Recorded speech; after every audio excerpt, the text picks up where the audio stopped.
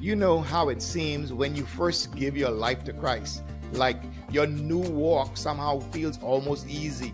Like when you're a newborn babe, God cuddles you, He rocks you in His arms. It doesn't seem to demand much. Yet, as you go further on the journey, things seem to get a bit more challenging.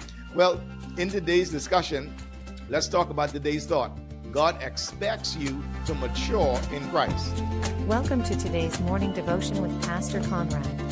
Be inspired today. Today's thought comes from 2 Peter chapter 3, verse 17 to 18, which says, "Therefore, dear friends, since you have been forewarned, be on your guard that you do not get led astray by the error of these unprincipled men and fall from your firm grasp of the truth.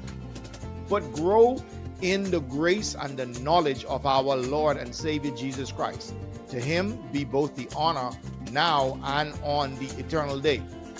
Today in the Word shared the story that though many of us have seen pictures of a huge eagle's nest high in the branches of a tree or in the crag of a cliff, few of us have gotten a glimpse inside.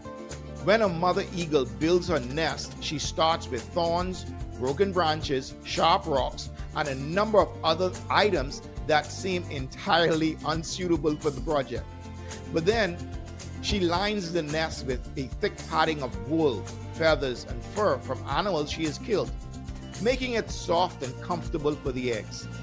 By the time the growing birds reach flying age, the comfort of the nest and the luxury of free meals make them quite reluctant to leave.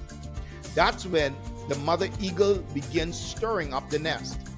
With her strong talons, she began pulling up the thick carpet of fur and feathers, bringing the sharp rocks and the branches to the surface. As more of the bedding gets plucked up, the nest becomes more uncomfortable for the young eagles.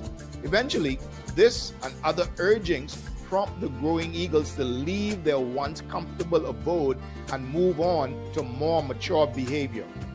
In the text, the Apostle Peter advises believers that as there is a normal and natural path of growing and maturing in the physical realm, the same applies to our spiritual walk with Christ.